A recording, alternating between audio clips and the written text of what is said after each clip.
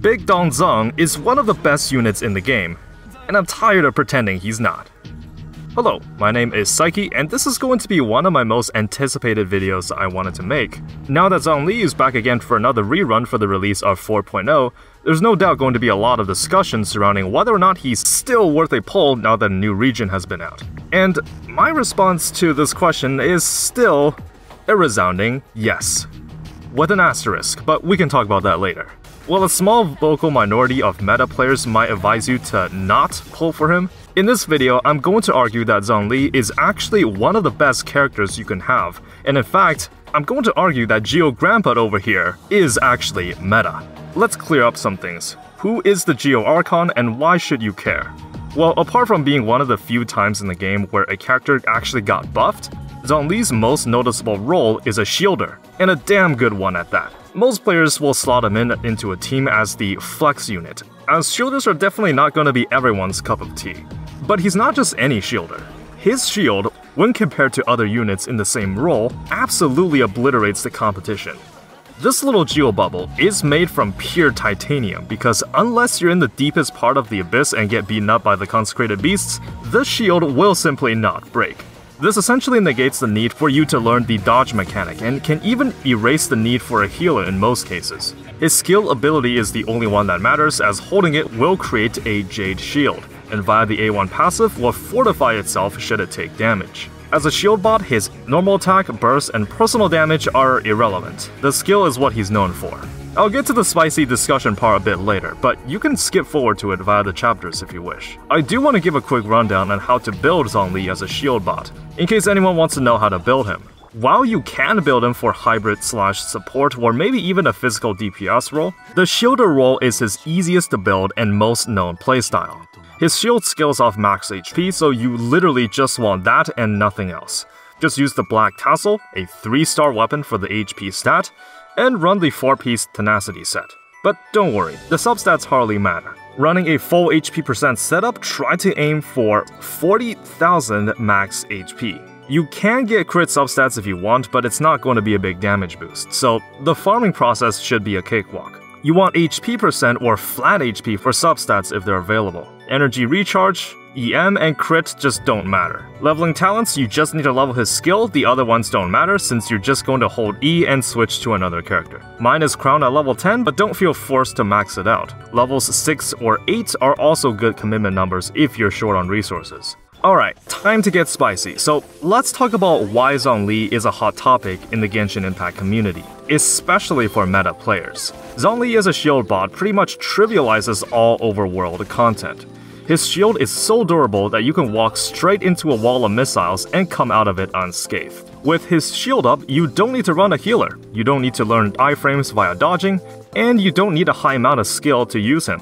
These principles pretty much goes against all aspects of meta play. When it comes to endgame content, Floor 12 Abyss usually demands a lot of mechanical execution to fully clear it. You do need to learn team rotations, you do need to optimize your animations and iframes, and you do need to play well moment by moment to not waste any time being knocked back or healing your team. A major argument for why you shouldn't pull Zhongli is that he does not contribute to your team damage, and is a handicap for your team where another damage support or DPS could have been run in his place to reach a faster clear time in your abyss. Oh, and also skill issue, just learn how to dodge. The argument is essentially saying that because there is a timer in the abyss, you actually do need to play optimally and run characters that all contribute to doing damage. And for the record, I do agree with this.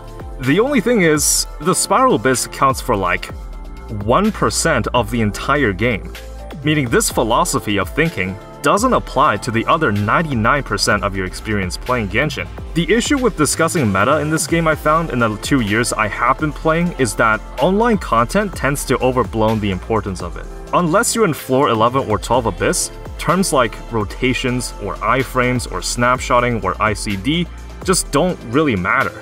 In overworld content, events, domains, and even some bosses, you can get away with taking your sweet time tackling them. There's no timer to force you to play optimally. There was a combat event a couple patches back where you could modify the fights to challenge yourself, and one of the mods was a timer.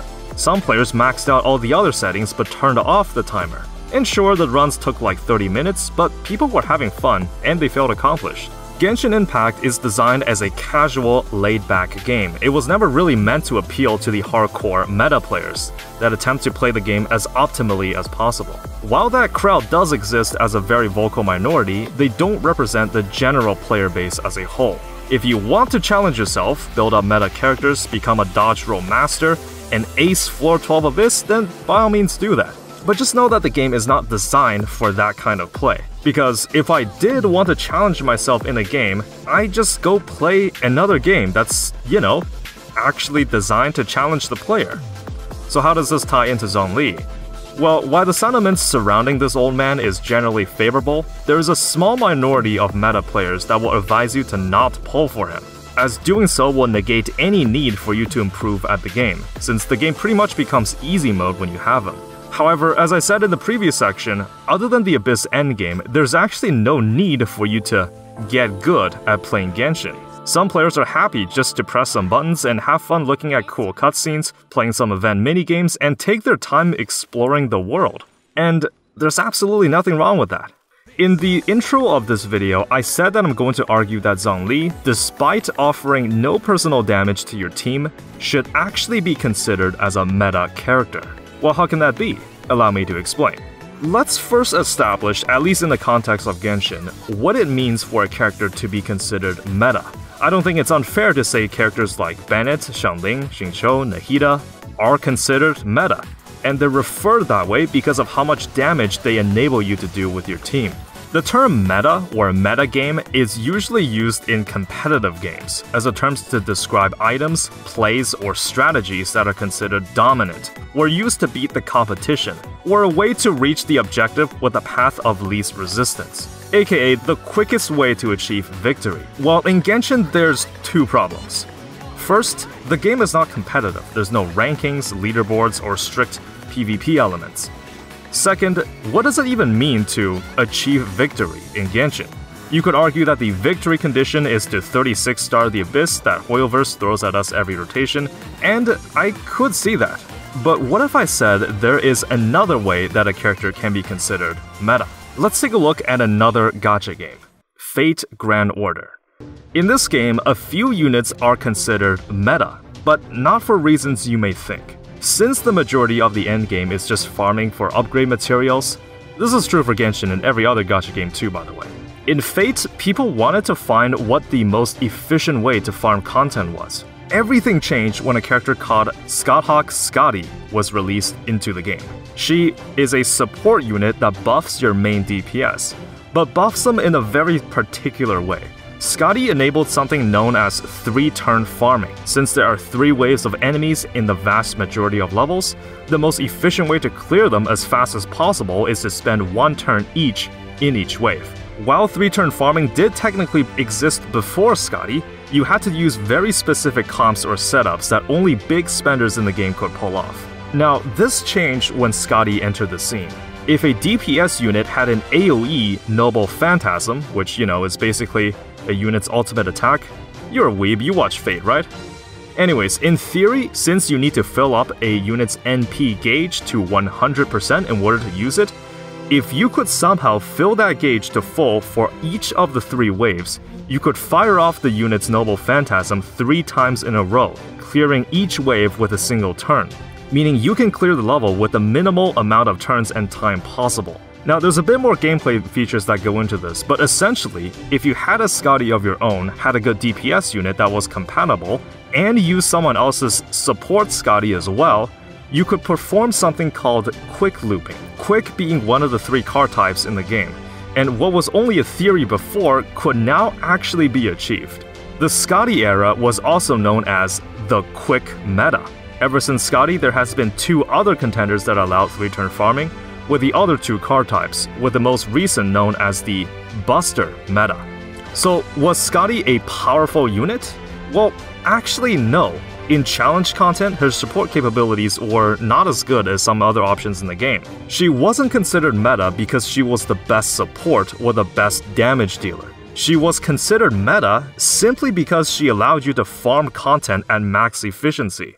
In Genshin, my honest opinion is that our competition is not with other players, but against Hoyoverse. It's them that creates every Abyss rotation. It's their decision to not put any quality of life improvements that could shave down our daily playtime. I'm talking no skip button, no quick farm option, no keyboard shortcuts, no story replay, which are pretty much staple in other gacha games by the way. Hoyoverse roadblocks players in two ways: in difficulty and inconvenience. Difficulty is when content is challenging and requires a lot of mechanical gameplay, such as a boss fight in a Souls game, or in this case playing Floor 12 Abyss. Assuming you win, a run only takes around 6 minutes or so. It's butt-clenching action, and you gotta micromanage a lot of things to get it right, but this kind of content is meant to challenge you. The other type of roadblock, inconvenience, is about making players do monotonous things to draw out their playtime.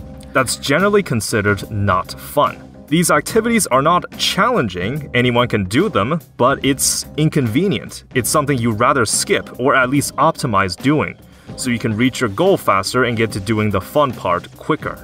Again, I don't think a lot of people want to spend time farming artifacts or talent books, but it's something you gotta do in order to maximize your efficiency and make progress. I believe the reason why the current meta characters are considered so is because they allow you to beat Hoyoverse in the difficulty compartment, namely in the Spiral Abyss. It's the path of least resistance to maxing out stars and getting those sweet 150 Primo Gems.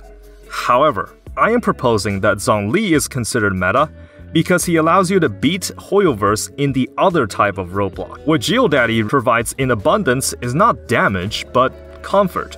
When you're in the endgame, pretty much all you're doing is completing your dailies, spend your resin, and farm some artifacts. Then you log off and the cycle repeats itself. It's always grind o'clock in the endgame. You know that Frost domain with the Mondstadt talent books? Well, instead of getting stun locked for the 10th time and running out of stamina, bring Zhongli and you'll never have to dread about that again. Are the Abyss mages in the Noblesse domain giving you a hard time? Now they do no damage. Is the Hydro Bird boss thing about to burst a Hydro Bubble that deals damage to the entire battle platform? Well, now you don't need to move a muscle. Is Ajdaha draining your health alongside your sanity? Well, Zhongli's shield turns that fight down to easy mode. Is your Hu Tao on constant life support? Well, Zhongli's shield is a better cure than American healthcare. And now you can be on 1 HP and maximize your damage with no risk. Zhongli may not have any offensive skills, but his shield makes your moment-to-moment casual play a lot easier and smoother. In case that's not enough, here's one more. You know how upgrading a weapon requires that purple crystal thing? And since Genshin is a live service, you'll always need it to upgrade new ones for as long as you play this game? Well, you gotta find the crystal ore veins in the world and mine them. You could do it the boring way with a claymore, hacking away at the rocks one by one, but with Zhongli, you can just do this. While this may not look impressive to you, think about every time you need this crystal to level up a new weapon you receive. And think about how much time Zhongli could have saved you if you did this every ore vein, at every location, and every farming session. I'm willing to bet that there's very few players in the world that actually likes to farm rocks and artifact domains. You most likely see these activities as chores, something you need to get done in order to make progress. In some other games, there is a quick farm feature, where if the game thinks you're powerful enough to beat a level with ease, it will just give you the option to say, hey, we know you're good enough for this, so we'll just give you the rewards right away and save you the hassle of running the level. This obviously does not exist in Genshin, though considering how well monetized and other systems in place to retain players, I don't find it a stretch to say that a skip button for cutscenes, a quick farm feature, keyboard shortcuts, and some other quality of life changes will never be added to the game, because doing some will make it easier for you to navigate around, and Hoyoverse has an incentive to keep you playing for as long as possible, even if there are things that inconvenience you. I believe that in the areas that can save you time, then Zhongli is the man for the job, hence why I believe he is a meta character for beating Hoyoverse in a type of roadblock that most people don't pay attention to. He is able to optimize your playtime and skip some of the most monotonous activities so you can reach your goal quicker. To finalize my point, I'm going to show an example from the real world why convenience is more important than you think. I don't think it's a coincidence that when the pandemic hit in 2020, Netflix got a huge influx of subscribers. because instead of resorting to piracy, people realized that just by paying a couple dollars every month, you can have every TV show/movie at your fingertips without worrying about pirating from shady sites and finding seeded torrents to download them quicker. The truth is, if the alternative is just too much of a hassle to do, people will pay for convenience. It's not a stretch to say that having Zhongli in your roster turns the game into easy mode. There's a select number of units that I would consider game-changing, and Geo Grandpa is one of them. Having Zhongli will change your account. He's able to make any challenge less threatening and make casual play a lot smoother. As such, I'm giving Zhongli a 4 out of 5 rating. For me, just popping his shield makes it so that you'll never have to worry about allies dying, learning how to dodge, and makes farming crystals a breeze. He is one of the best flexible units to fit into a team that provides a lot of comfort. The only caveat is that I do agree that if you are someone that wants to play Genshin for the challenge, and you do want to learn how to be more optimized in your gameplay and challenge the hardest depths of the abyss, then I can't see how Zhongli might not be a good pull, as having him will basically make it really hard to learn dodge timings and playing more offensively.